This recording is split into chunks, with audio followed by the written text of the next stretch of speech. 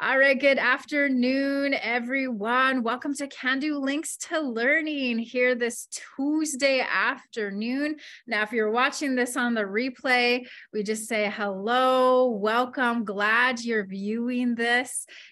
Can Do Links to Learning is all about, sharing knowledge, listening to knowledge, being inspired, building our capacity. So this is a great opportunity for you to learn. So we just invite you to open your mind, open your heart, open your spirit to whatever story, whatever knowledge is being shared today. We're honored that you are here. Our guest speaker, Robyn, is joining us from Victoria, BC. I'm always, for whatever reason, I'm so envious of BC weather. Here in Alberta, we got the cold, but right now it's pretty nice out. I cannot complain. So we just always like to take a moment, press pause, take that deep breath. Let your body just relax. Sometimes we don't even realize that we carry that tension and that stress. So taking that breath, I really believe is, Creator's gift to us, that we have our own regulation system. And so that breath helps us just to restore, to relax. Sometimes we just need to let go. Sometimes we've had, a lot of business going on and we don't realize we're carrying that tension. So, connect to your breath. So we take a moment and we acknowledge the goodness of Creator. We acknowledge the gift of this day, the gift of this opportunity that we can gather and meet together virtually all across Turtle Island. So we're honored you're here. We give thanks to Creator for the gifts of land, the gifts of all of our relatives, the plants, the sacred waters, all that surrounds us, that we can walk good and well in this world. So hi to Creator for this opportunity, this moment, this day, and this gift. All right, so today's webinar, but first things first, there will be an evaluation link that will be sent to you after today's presentation. And we love to hear your voice, your feedback. So that's important for us. But for you, when you fill out that evaluation link, your name will be entered to win a draw. And the draw is done at the very end of the month. So this will be on Wednesday, next Wednesday. And it is for one $500 Visa gift card. Like, who couldn't use that extra cash or that extra credit? So please fill out that evaluation link and then your name will be entered to win that draw and you have a good chance of winning. So we love to hear from you. There will be opportunity at the end for any comments, questions, discussions, or even lending your own story to today's conversation. But in the meantime, if you're anything like me, I can be forgetful. So if you have a question that comes up throughout the presentation, put in the chat box and we'll be sure to refer to it at the end, okay? All right, so today you are not here to listen to me speak. You are here to listen to this amazing conversation, this ongoing conversation, this dialogue that needs to be continuous. It's about decolonizing HR practices. So Robyn Ward, she's joining us from Victoria.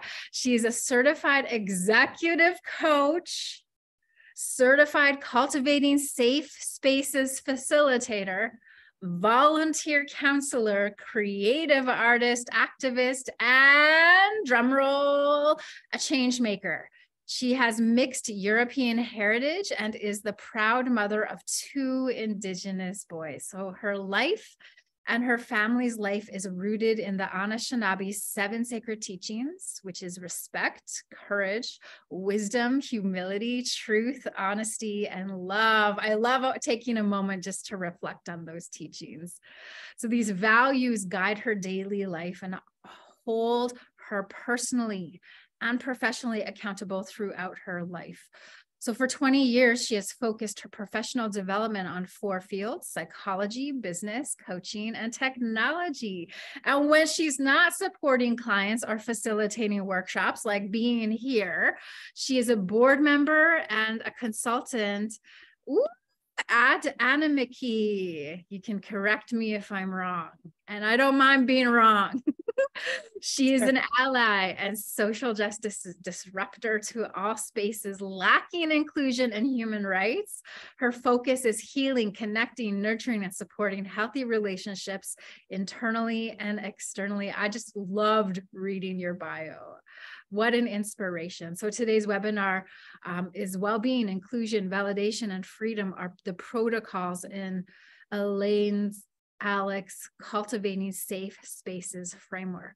So guided by this Indigenous framework and nested systems, she will discuss ways to increase these elements throughout HR practices to continue to push the limits of how we can decolonize the work that we do together. So focusing on love-based practices to improve operations, strategy, professional development, engagement, relations, diversity, and inclusion. All amazing, amazing things and so important. So we welcome you. We're honored in your busy life that you said, yes, I'm coming to Can Do, or I'm going to share my knowledge. So the floor is yours. We are honored that you are here.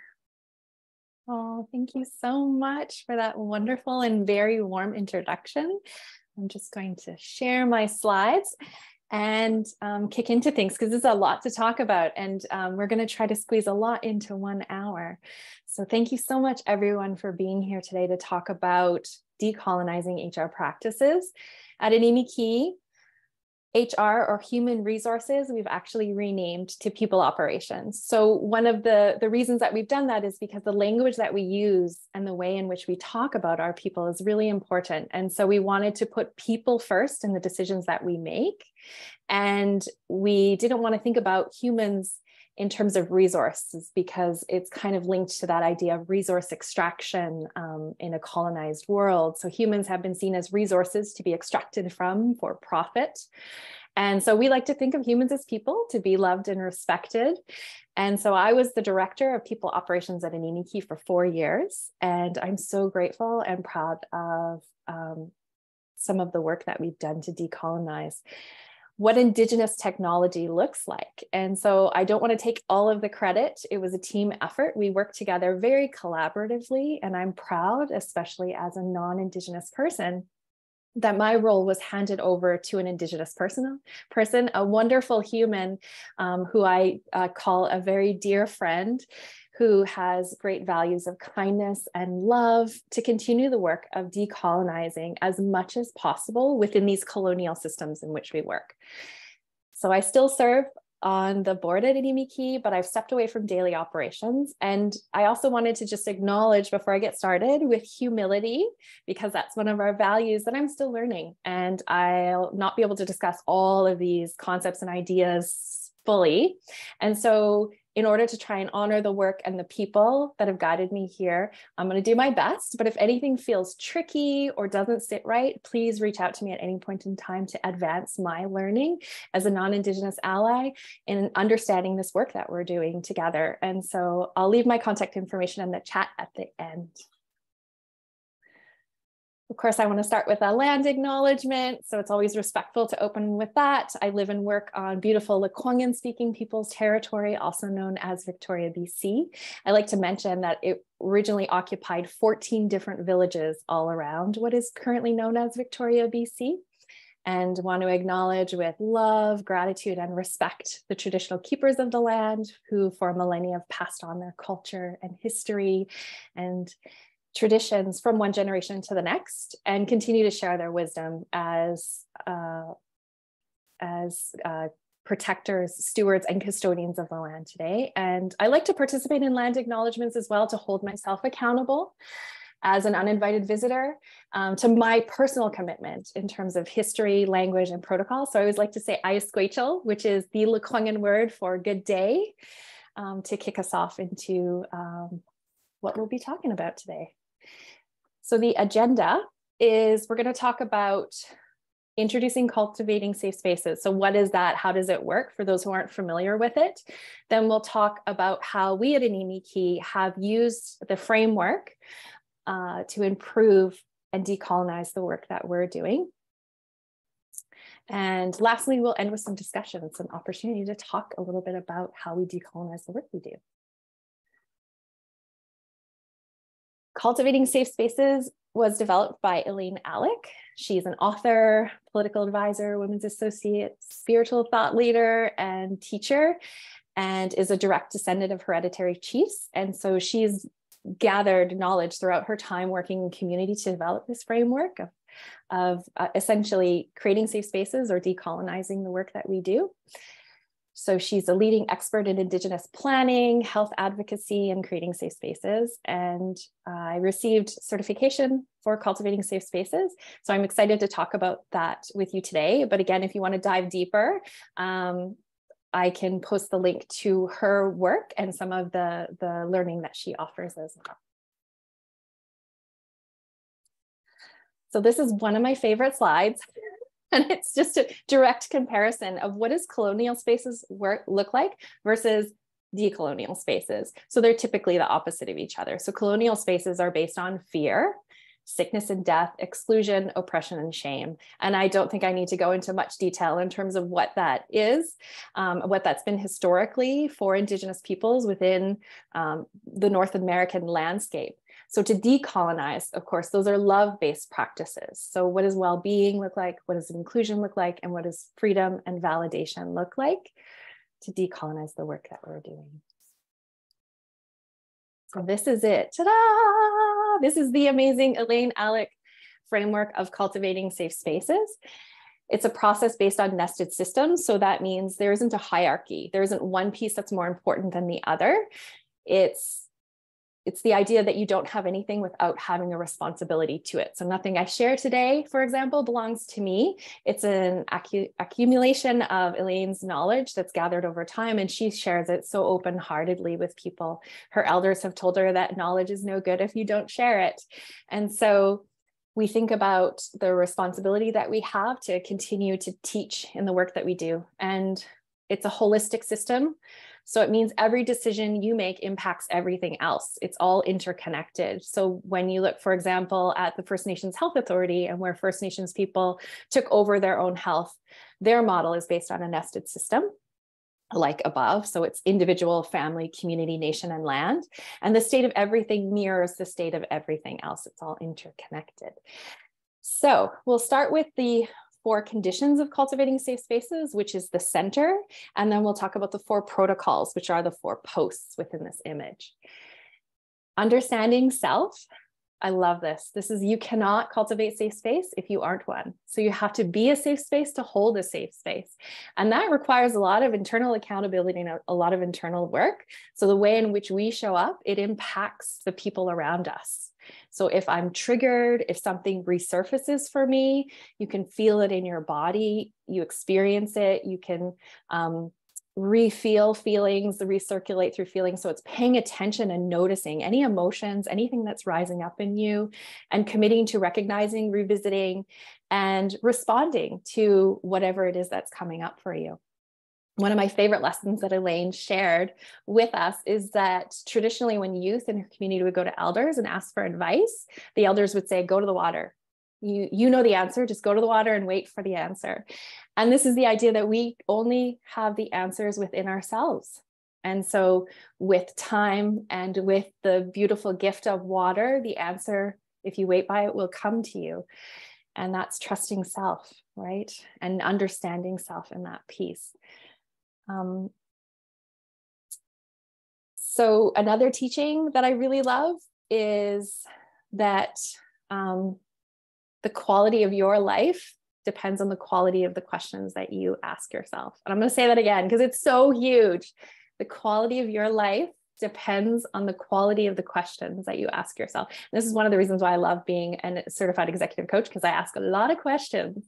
But, you know, Elaine encourages us to ask ourselves, who do we belong to and what is on our heart? And who do we belong to is not, you know, who has ownership of us, obviously, but in relationship, who do we hold ourselves accountable to? Who are we working for at the end of the day? Whose opinions matter most to us? And so, for example, when I'm introducing myself, I will say, Who do I belong to? I belong to Mother Earth. I belong to Creator. I belong to my children. I belong to my partner. I belong to Animikii Thunderbirds and the work that we do, and so much more. And centering ourselves in who we belong to is so strong in moving forward in the work that we do. So to work from this place of understanding, we have the answers within us, and we make space for exploring what's going on inside of us and understanding self. And then the next circle is love-based practice. So Elaine recommends in your work, decolonizing is putting love-based practices back into communities, back onto teams. Love-based practices decolonize the work. So she asks, is the agenda made with love? Is the project you're working on something that you love? How do you celebrate and acknowledge other teammates and love for other teammates and the work that you're doing together? So how do we indigenize, decolonize? Are we doing this essentially from a place of love or a place of fear? And you can kind of ask that through all of the work that you're doing, anything you're doing personally or professionally. Am I doing this from a place of love or fear? Who's at the wheel?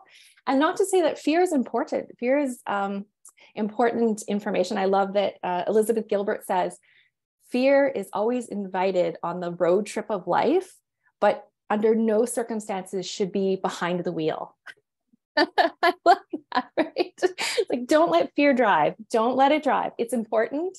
We validate it, right? We acknowledge it, but it's not the driver. Love should be the driver.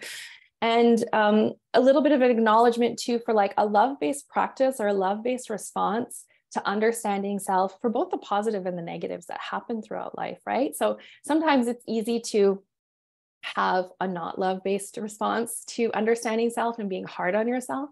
So having a love-based response, what is the most loving response to having challenges, messing up, showing humility, but also a love-based practice to celebrating, acknowledging the work that you're doing. I think there's equal work there in terms of normalizing a love-based response to everything in between the good and the bad, right?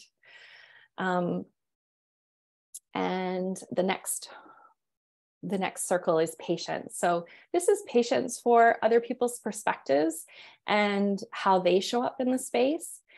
When we're impatient or annoyed or triggered, things can resurface for us. So we have to work through the understanding of why I'm impatient, why I'm triggered. Again, these are all interrelated relationships, right? Of understanding self and having patience with self, but patience with others as well.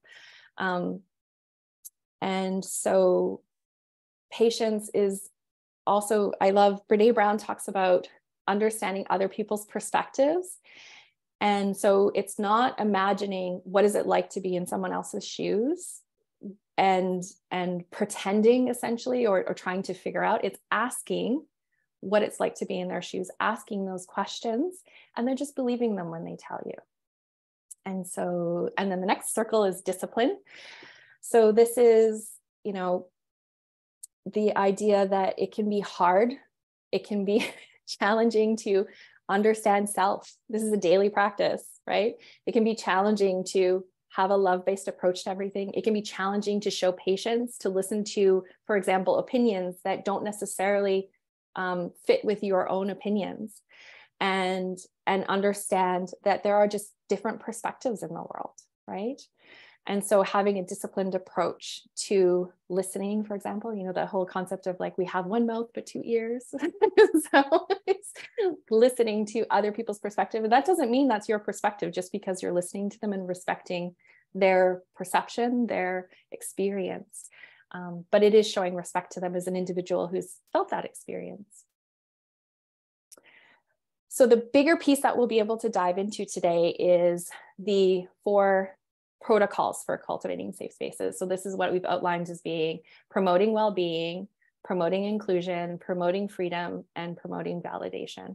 So promoting well-being is the opposite of well-being is sickness and death, right? So promoting well-being for mind, body, spirit. I love a great example is how Michelle opened the day, you know, really giving us a moment to take a deep breath, you know, promoting well-being throughout the work that we do and creating great space for learning and engaging with one another. So we live in a society that supports overworking. So for example, addiction to work is totally fine. It's completely acceptable form of addiction. And so promoting well-being is asking myself, what can I do to show my team that they're supported? What can I do to support their well-being physically, emotionally, mentally?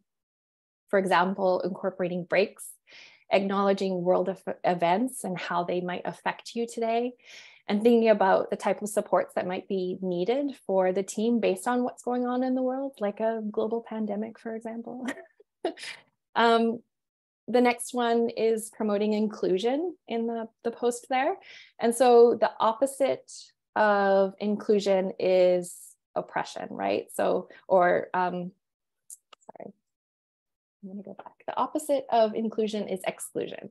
That's right. So how do we invite people into spaces? How do we promote well-being?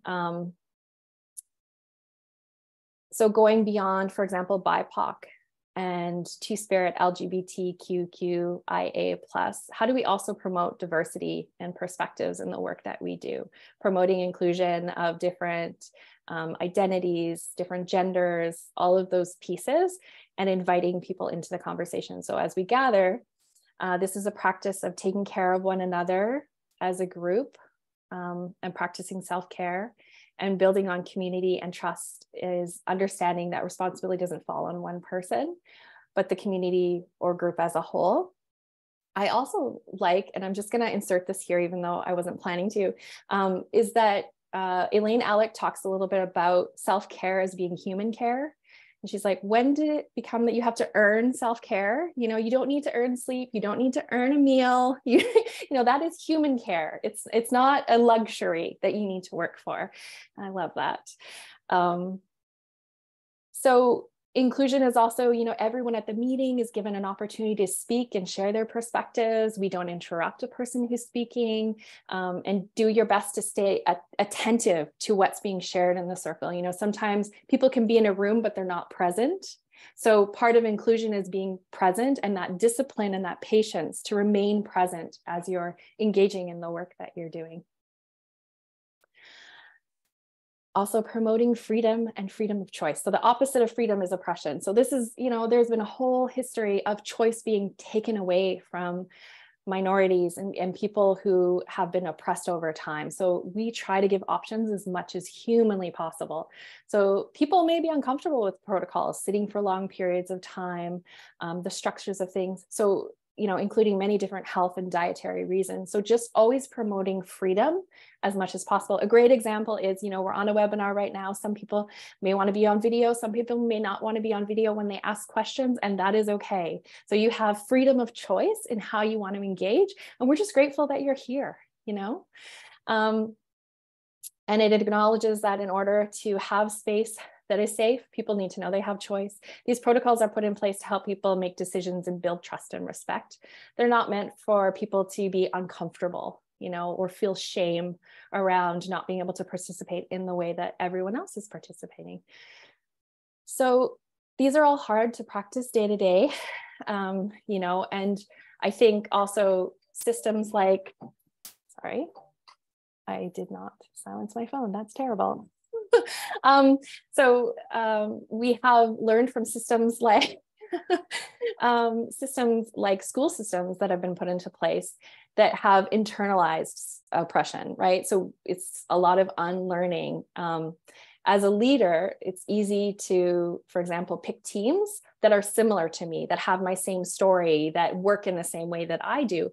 But if we only pick people that look like us, talk like us, sound like us, and work like us, then we're leaving a lot of perspective, a lot of wisdom out of the work that we're doing.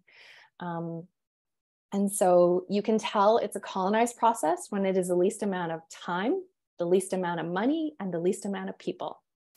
It's decolonized when you take time to be together, to connect and have relationships, when there are many people and many different perspectives involved.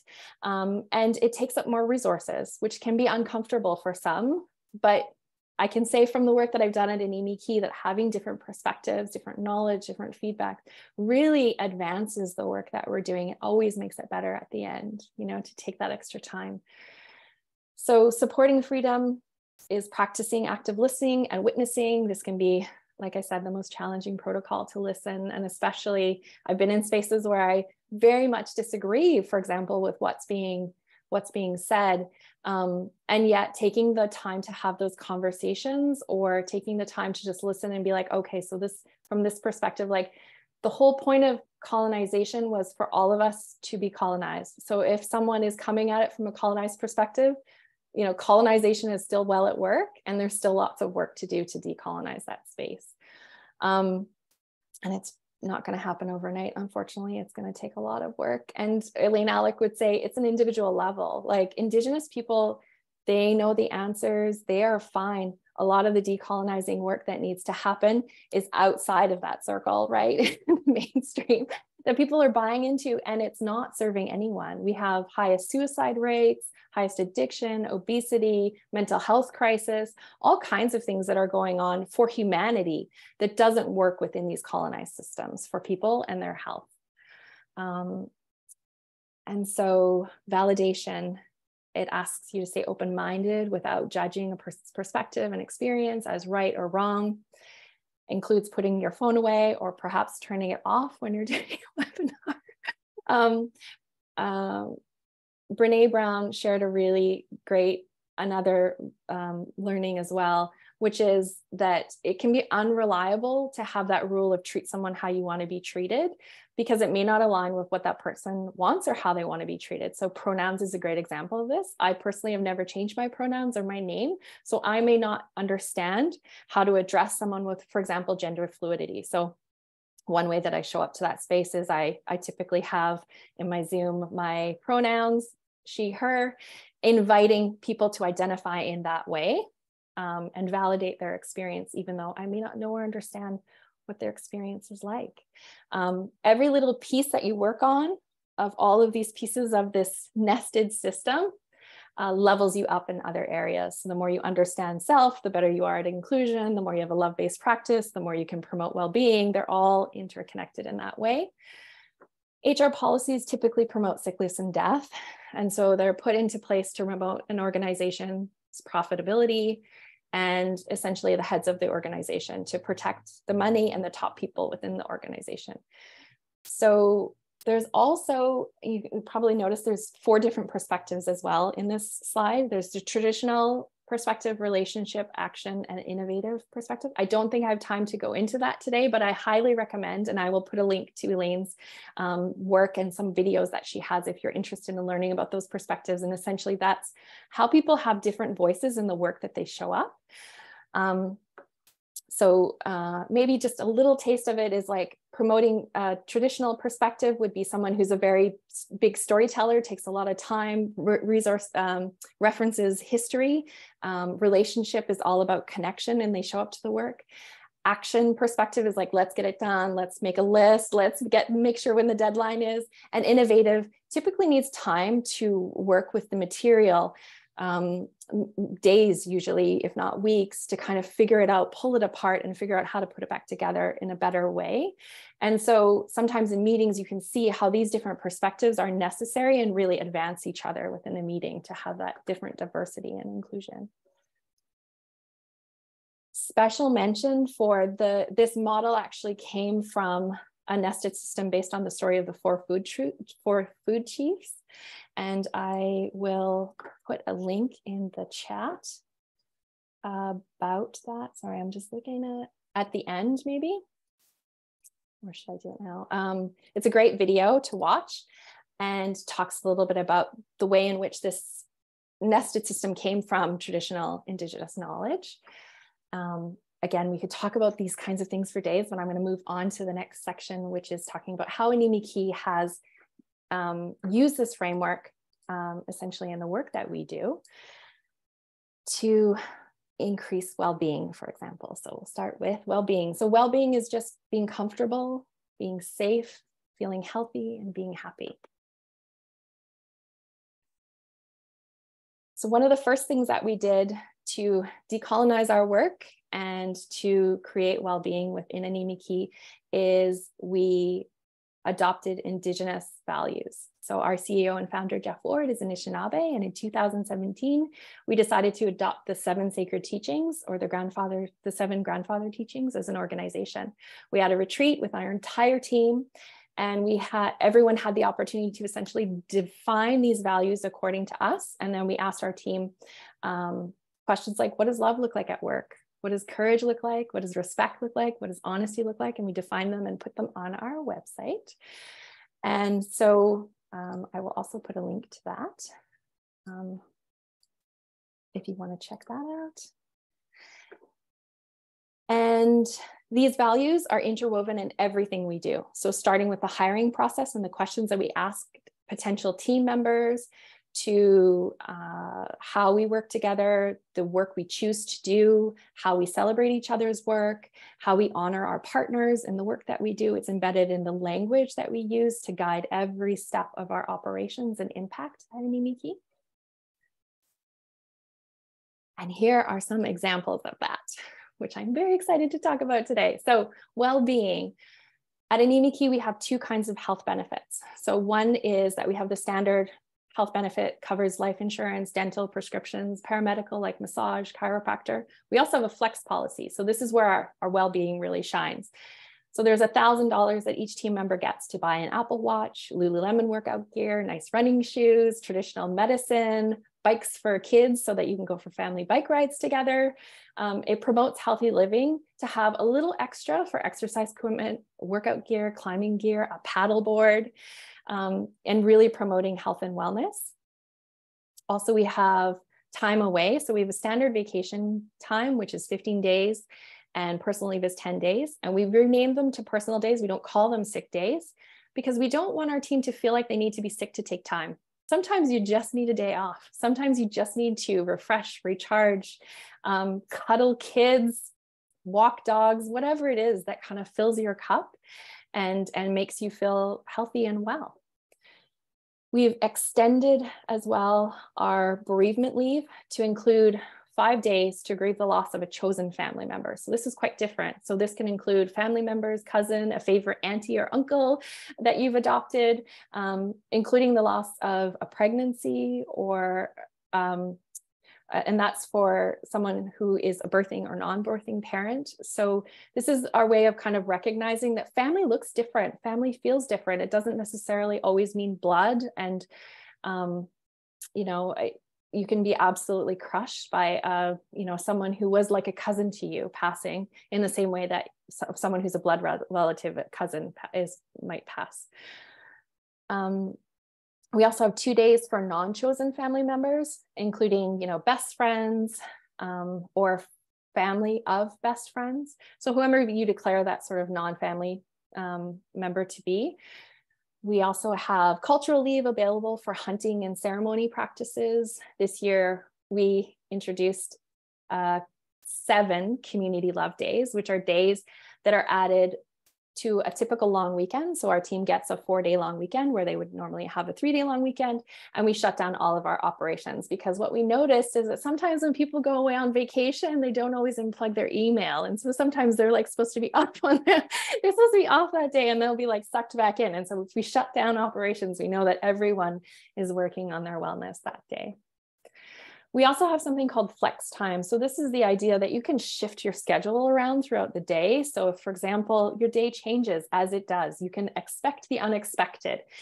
Kids get sick, a pipe might burst in your home, a delivery might take longer than you expected. If you need to shift your schedule throughout the day, that's totally fine. And so we sort of expect the unexpected. Retreats, we have quarterly retreat gatherings, typically virtual since COVID, but we're hoping to go back to in-person ones after or very soon. So during these retreats, we have team building activities. We've done all kinds of things to essentially, the primary reason for retreats is getting together. It's relationship based. How do we build relationships? How do we nurture each other, especially through a global pandemic? How do we create connectedness through technology? And so we'll host talking circles. We'll have fun check-in questions. We'll play escape room games. We've cooked with Mr. Bannock. We've completed art activities like drum making and painting paddles and doing beading. We've done all kinds of activities together. We've even done axe throwing, which is a weird thing to admit, but we did, and it was very fun. There was a lot of laughter. We learned together during retreats, so including the Cultivating Safe Spaces framework and traditional medicines, having elder time, medicine wheel teachings, all kinds of things like that. We have gifts during our retreat, and we select gifts based on the medicine wheel. So we always have at least one thing that promotes mental health, emotional health, physical health, and spiritual or cultural health. And usually within that as well, we do strive to embrace different forms of indigeneity, different representation of indigeneity. So, you know, we may have like Inuit tea and, you know, an Anishinaabe smudge kit and those kinds of things. So trying to create diversity within Indigenous identity as well.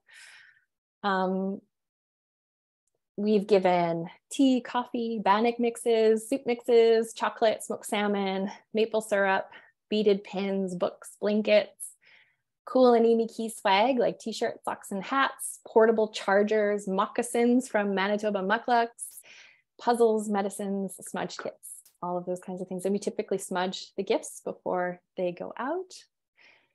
And we also have team recognitions. So we use a software program called Bonusly, and we use that to give each other recognitions within the team according to our values.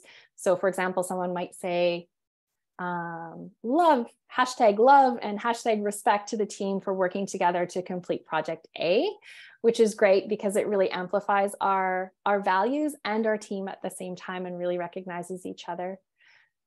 We have had annual fundies, which is where the team celebrates one another, and according to the values, will print an image of an animal. I have two of them behind me right here. I have a love one and a humility one.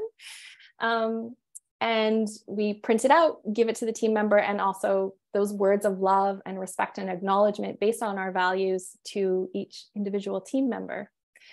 We have a quarterly drum recognition where we have a beautiful drum that is a Thunderbird, and it changes ownership based on the team will recommend or recognize someone who they feel has done really outstanding work in the last quarter. And it's this beautiful ceremony and recognition for the team member to really hold them up in the work that they're doing. We also have this philosophy: when we share. And so we give out bonuses to our team based on the success of the company, usually around the holiday season. We also have safety. So each new team member is assigned a buddy or team coach to support them in their onboarding. Elder Jerry Ullman from the podcast Teaching in the Air advises us to have health buddies. So for those people that are interested, we put them into a random match. You know, whoever's interested mentions, yes, I would like a health buddy this month. And so we randomly generate and match people up based on who wants to participate. And they just have a reason to connect and have a cup of coffee and check in on one another. And Elder Jerry has also offered our team support as well, the elder support. Every team member at Animikii is required to take the PHSA Indigenous Cultural Safety Training to ensure cultural safety for our team and our partners in the work that we do. As well as recently our team's taken psychological safety and some BIPOC training to talk about other marginalized peoples and the intersectionality of those oppressed in our current systems to disrupt, dismantle, and demolish systems of oppression.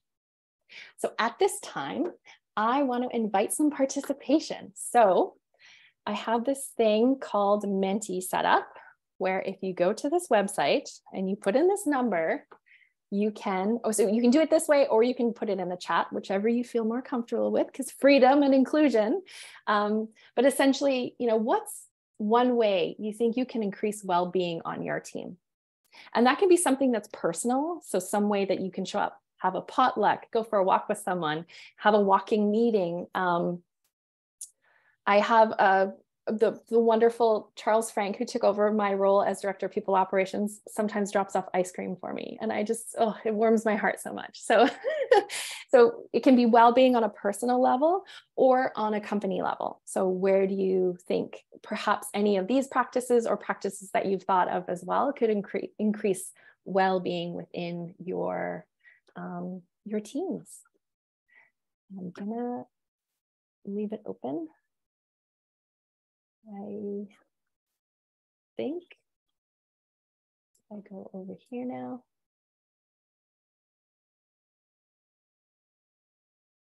It should work to put in some answers.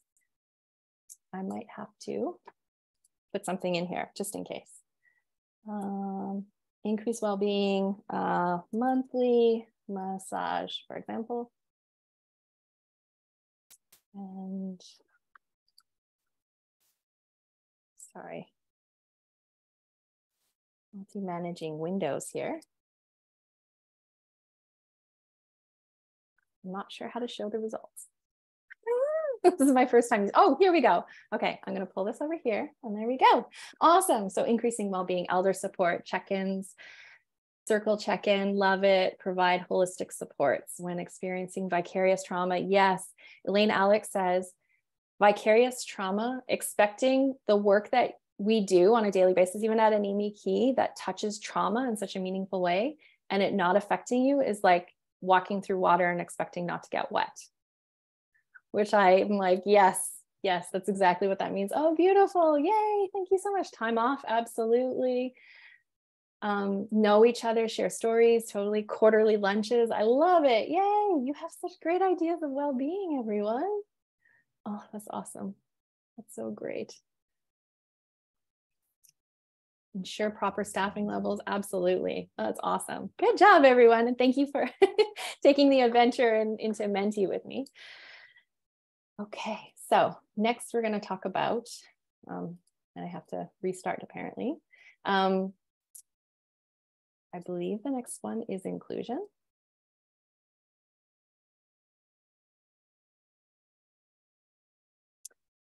So inclusion is the action or state of including or being included within a group or structure. So my favorite example of inclusion is sitting in circle. I love sitting in circle. Circle is magic and everyone sits at the same level. Everyone is invited to speak. Everyone's voice matters. Everyone's story matters. Everyone's experience matters. And this is one of my favorite ways that we share our gifts with one another. Another example of inclusion that I love is Halloween. Kids come to the door for candy and we give candy no matter their age, their gender, their ability, their religion. So one of my favorite holidays for that very reason, that it's generosity without limits or filters. To strangers or neighbors, everyone gets candy. I absolutely love it. And this obviously increases as well the sense of belonging on the team, like Brene Brown talks about. It's small acts of, we build a sense of belonging and a sense of trust with small acts over time. So it's not, you don't go from 0 to 60 in one act of kindness or one act of building trust. It's over time. It's remembering birthdays. It's remembering the names of loved ones and those kinds of things over time. And I think also thinking a little bit about intersectionality and having some knowledge around intersectionality and how that might affect someone feeling included or not included. I'll give you a great example.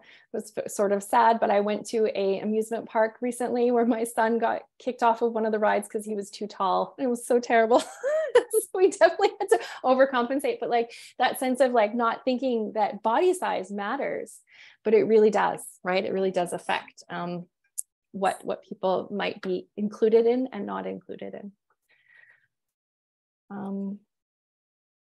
So inclusion, what we've done at Animikii.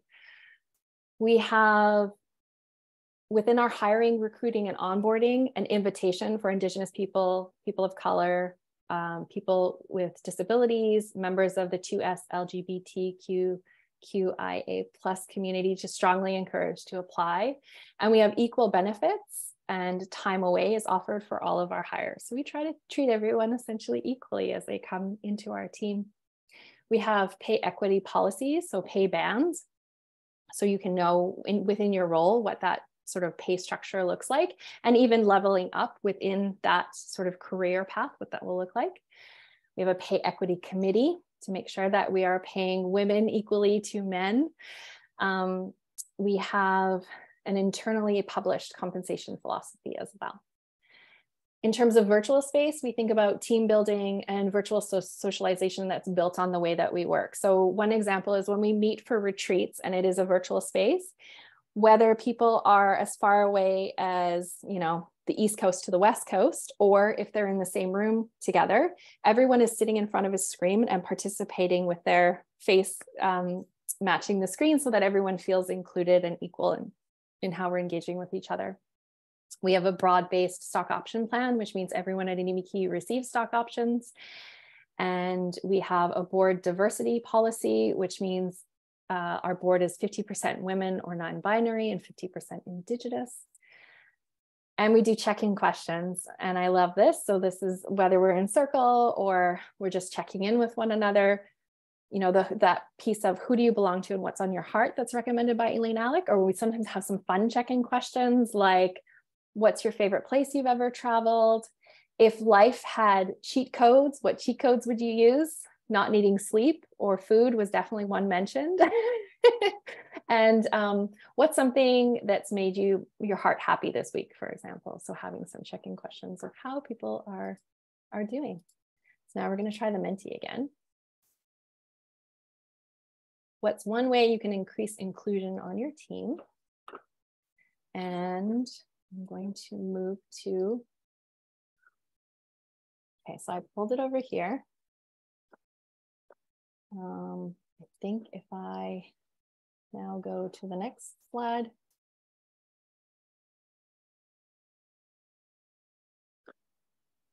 Should update here so that you can add.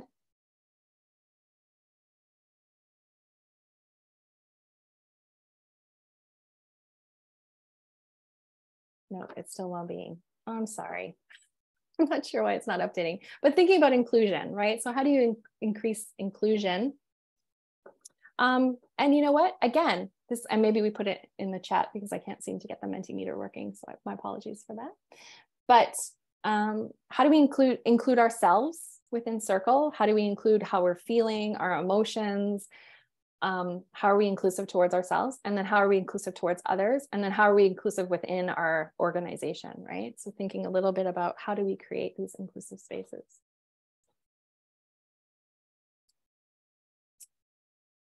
I'm sorry that didn't work. I'm checking to see if anyone mentioned in the chat. I'm just going to keep going on because otherwise we are running out of time and I want to talk about all of the pieces. So we've talked about well-being, we've talked about inclusion. Sorry, get back to my notes. Validation. Okay, there we go. Validation means that we're acknowledging another person's emotions, thoughts, experience, values, and beliefs.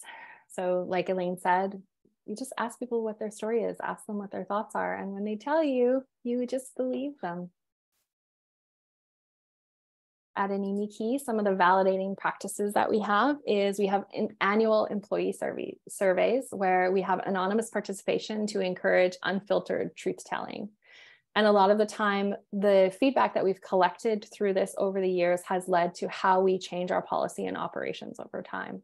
So for example, the pet policy and having the ability to take time away, whether you have a new pet or you have a pet that's passed, we now have essentially a welcome a new pet or a grieving a pet policy. Self-directed learning and development. We have 5 days or $1,000 a year to advance your learning and growth. So this is to identify education, learning, training, development goals annually that will benefit both you and the company, essentially within your role. So of course you couldn't like take a pizza making course. So it has to be kind of within your role, but you know, a really great opportunity for courses, workshops, conferences, self-study, books, webinars, all of those kinds of things to really advance your learning and the work that you're doing and feeling validated in what you're interested in within your career path. We also have volunteer opportunities. So we offer 1 day a year for our team members to volunteer on behalf of Animikii, and this is paid time to volunteer within the community, selecting organizations that they support. I typically have volunteered for the Moose Hide campaign, for example. So there's a provincial event at the Moose Hide campaign. It's been such an honor to just sit and be in those spaces. But it is one of the days that I've really appreciated getting from Animikii in the work that I've done. Innovation. So of course, we're technology, right? We need to support a space of innovation and choose something, give our team the opportunity to choose something to be innovative about within their interests. And so an example of an innovation project is we had for a little while an Indigenous Innovators podcast, which I deeply hope that will come back into play, because it was so great to basically recognize and honor Indigenous innovators. And there's also the Indigenous Innovators quotes that were going out for some time. And those were both innovation projects. As well, there's a retreat planning circle. So having different perspectives, different ideas around how do we gather, what kind of gifts do we give each other? You know, how do we spend meaningful time together? It's so important that we have different perspectives in that. And so, you know, for example, some folks are real foodies. So of course they influenced and encouraged some food making and sharing, which was really wonderful. Others might be more interested in painting. And so that resulted in doing some painting on the paddle boards, which is really great. So again, an invitation, and I don't have the Menti set up for this, but an invitation to put in the chat, you know, what is a way in which you think validation can be increased on your team? Yeah. And I love this. So for inclusive, we have inclusive of self, knowing the best schedule, inclusive of others, let them know why and what works best for me.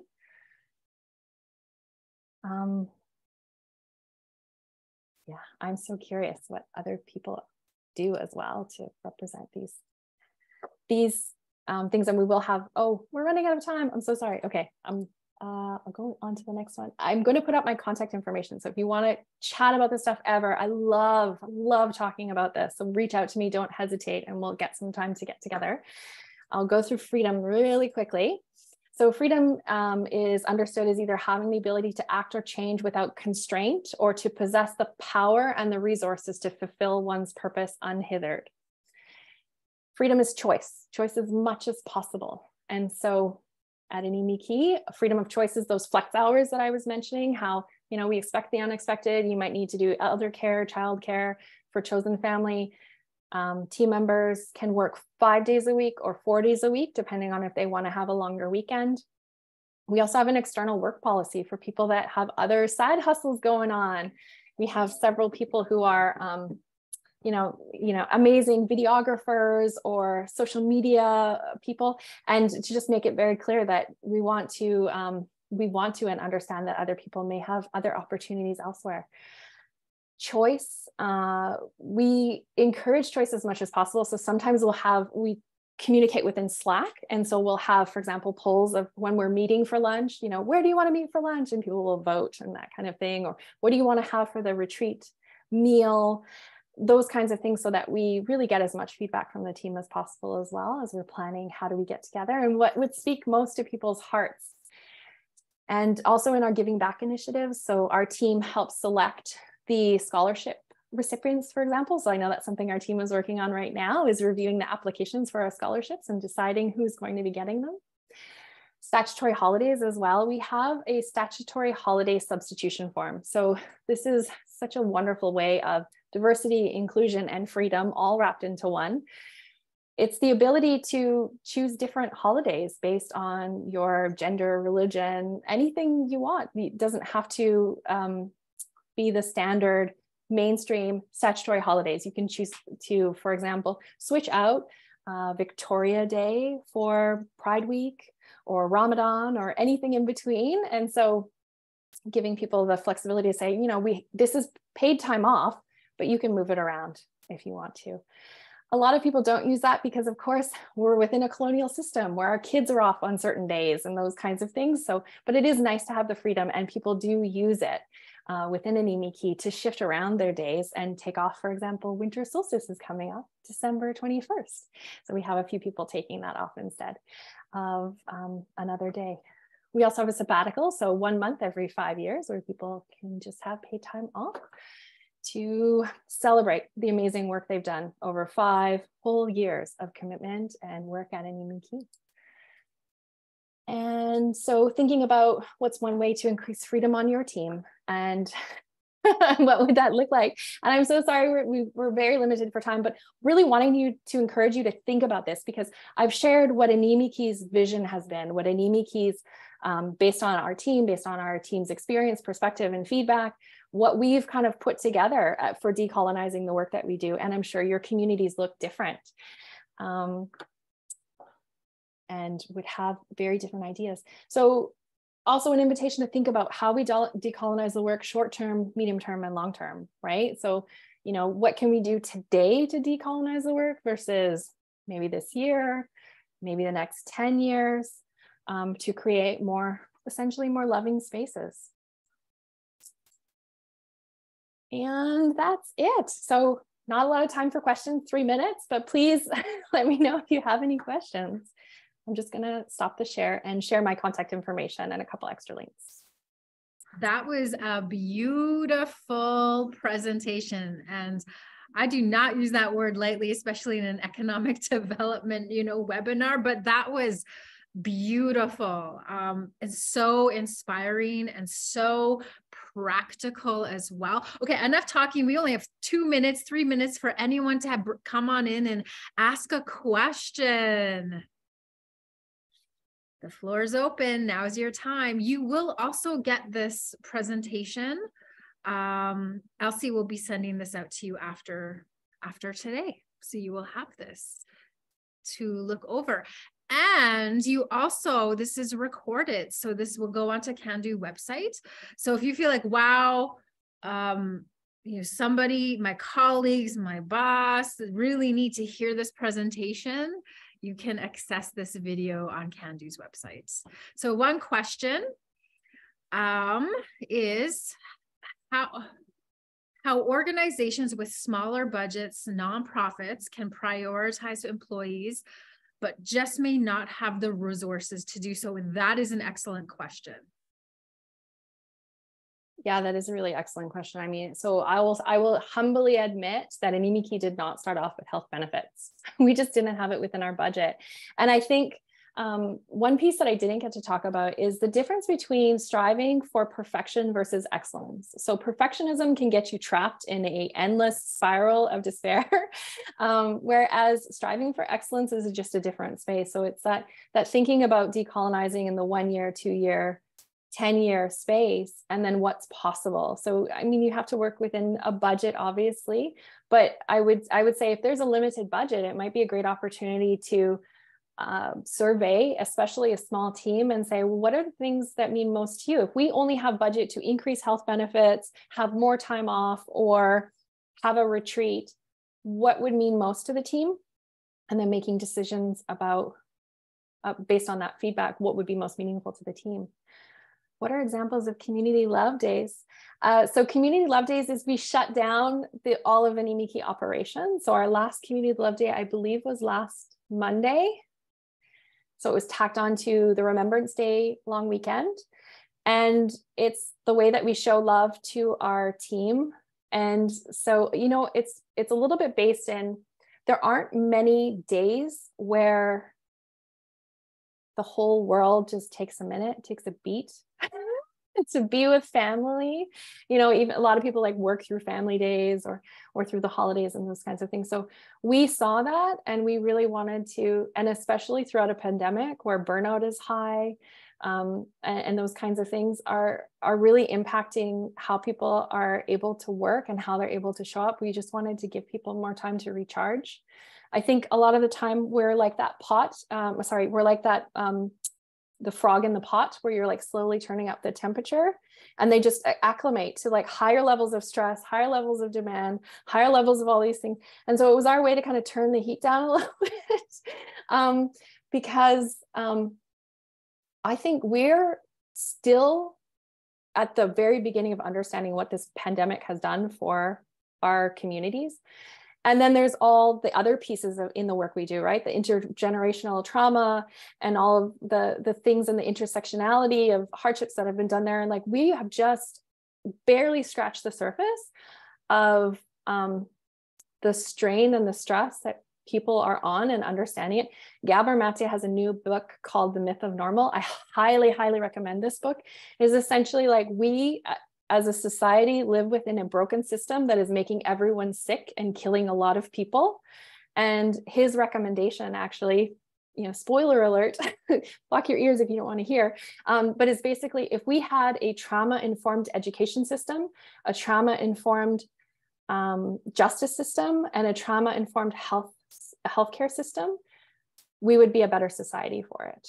And so just understanding that this whole myth of there are traumatized people and non-traumatized people is false. We all carry, he calls it big T trauma. So that's like abuse, you know, neglect, car accident, anything that's, you know, big trauma.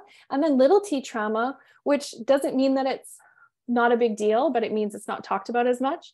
And that's, you know, missed opportunity for connection. If somebody shares a feeling with you and says, oh, this is really weighing heavy on me. And they're like, oh, you don't have time for feelings. You need to get back to work, you know, or you don't have time for feelings. You have things to do. And something that he talks about too, that speaks close to me in my heart, is that women are the shock absorbers when society's under stress. We are the ones that carry the extra weight around keeping families healthy, happy, well. Typically, if there are extra stressors within the society, we're the shock absorbers. And I don't know about any other females here, I definitely feel that. And I have an amazing partner. I have like the best partner in the world.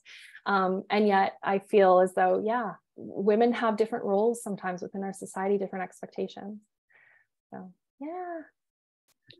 Ooh, you just brought a lot, even just in that, 2 minutes. You brought so much. There's one last question that if you could, spend under 30 seconds responding to. I mean, I think it's a pretty simple question. Things like bereavement leave, professional development, volunteer days, community love days, pet leave, these are all paid for. Is this a shared expense with the employees? No. So many more questions. Connect with me anytime. I did put a website and a way to kind of click and email me or book time with me. So professional development is paid. Bereavement is paid depending on if it's a family or non-family member and depending on how much time you need. So we have 5 days for chosen family and 2 days for non-chosen family. If anything doesn't fall within that category, I don't think it would be paid. Volunteer days are paid, community love days are paid, pet leave is paid. Yes, yeah, we want to make sure that people feel like they can step away for this. I am so inspired by the fact that a lot of Indigenous communities absolutely shut down operations when they are grieving the loss of someone, that there is an acknowledgement for the emotion around losing someone and saying goodbye to them. And it is a natural part of life. And we need to make space for it and make time for it. It takes a lot to process losing someone that you love. I love, there was a quote I heard once, probably lots of people here have heard it as well, but every time an elder dies, it's like a library burnt down. You lose so much information, you lose so much opportunity for learning. And so, yeah, connect with me anytime, Kim, for more questions. I love you and I love your work and you know that, but I'm telling you anyway. Yeah. All right. Well, thank you so much, Robyn. You just brought so much. I feel like this was my love language, listening to you, and especially that piece about self-care as human care.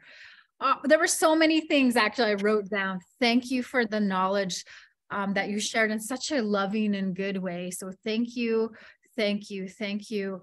I can just tell, I can just hear, I can just feel those 7 sacred teachings that are just, lived through you. So thank you for the work you do. And thank you all for being here. I hope you walk away, so inspired and with good knowledge, and that you're thinking about your own organizations and your own nations and how do we do this in this such good way. So thank you for being with us. We hope that we see you again soon. Be well. Take those moments of self-love, self self-care.